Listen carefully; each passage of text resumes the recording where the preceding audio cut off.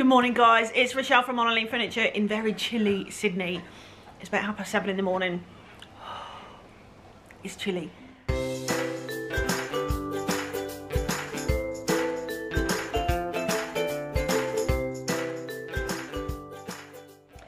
So ordinarily, these are the type of drawers that I wouldn't sand back to raw.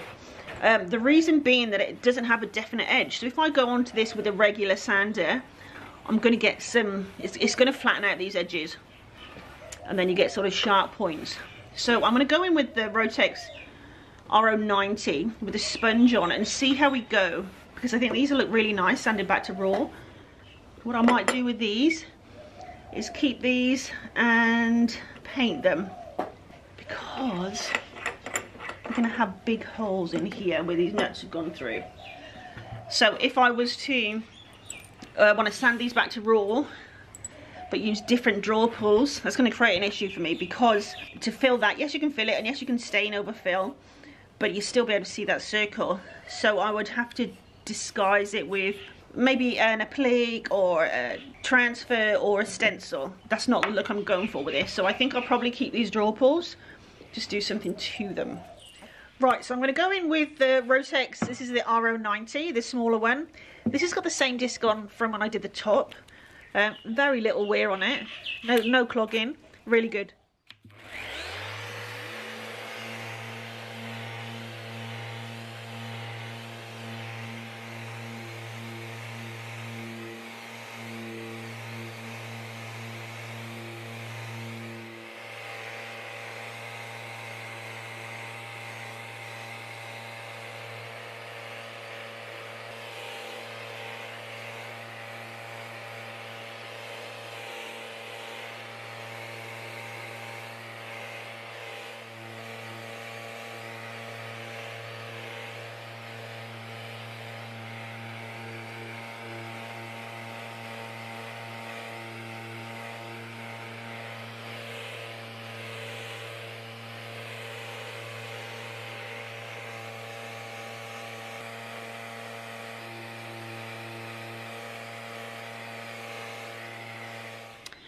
Right, so I've done the sides on all of the drawers. That was a dream. Look at them. Now I'm going to go in with the big guns and use the Rotex RO 150. Previously I had the handle on. I've taken the handle off. I'm probably going to be more comfortable using it like this. I watched a few videos on YouTube as well, and I mentioned that there's lots of attachments that you get for this and you can do polishing. Well, what I didn't know is you can actually take this handle off as well, so that when you're polishing you can get right up close and that doesn't get in the way. And I guess at that point you don't need the vac because you're not taking stuff off.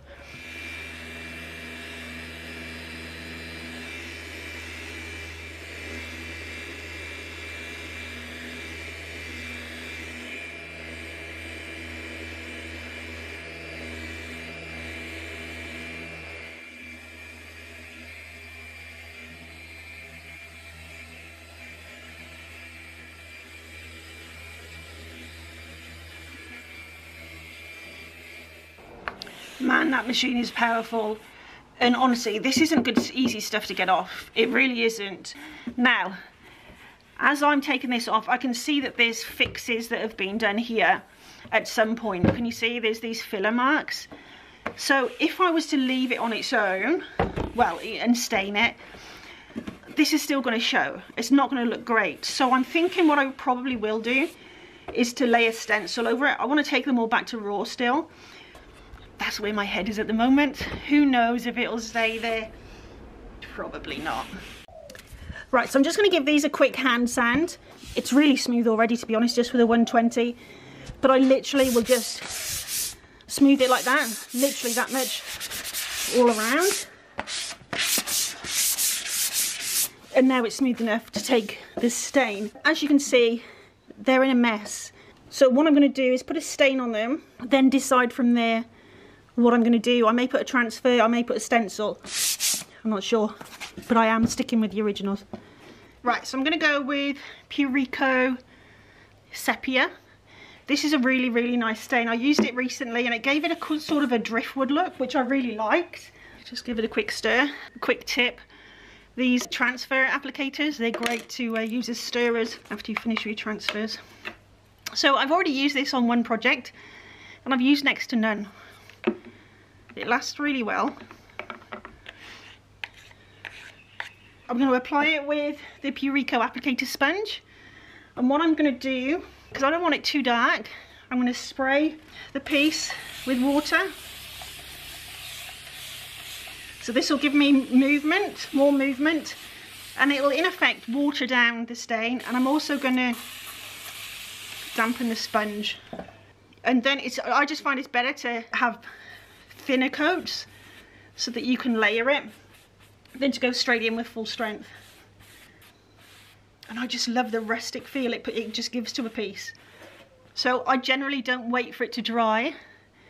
I will just keep going. Obviously you reach a point where you have to let it dry, otherwise you're just wiping it off, but generally for a little while at least you can keep going. After this has dried and I can see exactly what colour we're working with and what I need to do to disguise all these parts, then I'll decide whether I go with a transfer or a stencil, and if I do that on all of the drawers or just some. So easy to work with, this one. They just had some new colours come out too in the paint, so I'm keen to try those. For those who don't know, sorry I meant to mention it, Purico is one of the brands that are partnering with me. So they've sent these products to me. I haven't paid for them, they're partnering with me to help me support Rise Up, which is fantastic. There's lots of brands on board now. I'm going to be using some of their products in the staging today, so I'll actually show you those and introduce those brands to you too, because they deserve recognition. So that's all the drawers stained, and I'm really fine with those filler marks because they're no longer blue, and I really like the sepia stain on it.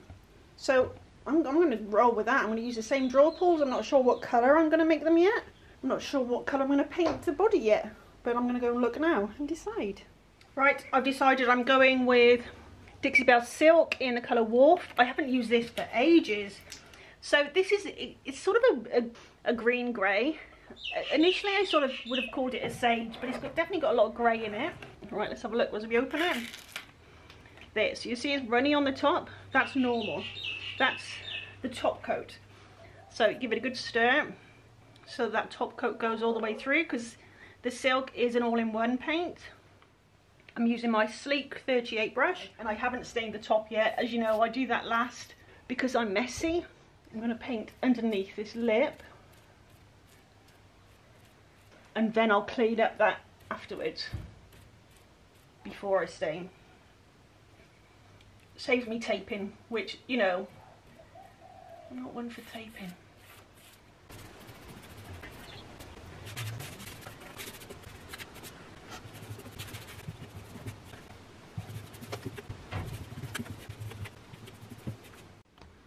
Right, time to get some stain on this girl. I'm doing it exactly the same way as I did for the drawers. I'm just going to dampen down the top. I'll do it all over and then I'll probably add more water as I go.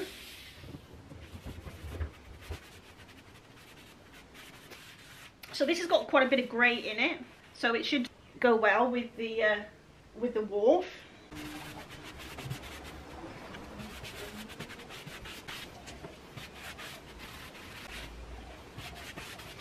So if you're wondering how much stain you use for a piece like this, I've probably still got about a quarter of it left, and this is my second piece of furniture. So I don't think Purico ship directly to the US at the moment, but there are some stockists in Australia that do. So maybe if you wanted to get your hands on some, if you contact Purico, they'll be able to tell you which stockists post it. I have no idea what the postage would be. So there she is, ready for me to stage. I ended up painting the existing hardware. So just slick stick, Dixie Belle slick stick, to give it something to adhere to, and then I've just used the Wharf, the same colour. Right, now I need to stage it, so let me get some pieces. So first off, we've got this beautiful, do you call them electric burners? I'm not sure. That's from Mama's Melts. The link to the website will be in the description. So I'm going to use this for staging for a couple of videos, and then it'll be donated to Rise Up. She's actually given me 2 of these. So thank you so much, Amy. Next, I've got this clock, rattan. Would you call that rattan? Or wicker. This is from Curious Collection. Again, the website will be in the description, and this is also going to be donated to Rise Up after I've used it a few times. Now, this lotus, isn't it beautiful? So this is from Laser Art Australia. It's either 6 or 7 layers. It's absolutely stunning. My husband wants to keep it, but I've told him not to get too attached because this is also going to Rise Up. This is another one from Mama's Melt. That's my favourite scent. Now, we can't donate candles to Rise Up for safety reasons, so sadly I have to keep this one. But I'll take some photos first. I think I can get this one on there too. This one is another one from Laser Art Australia. Very cute. Well, that's a wrap, guys. Thanks so much for sticking with me. You'll find links to the websites for all those companies that are partnering with me. And I'll see you next time. Thank you so much and have an awesome day. Take care, guys.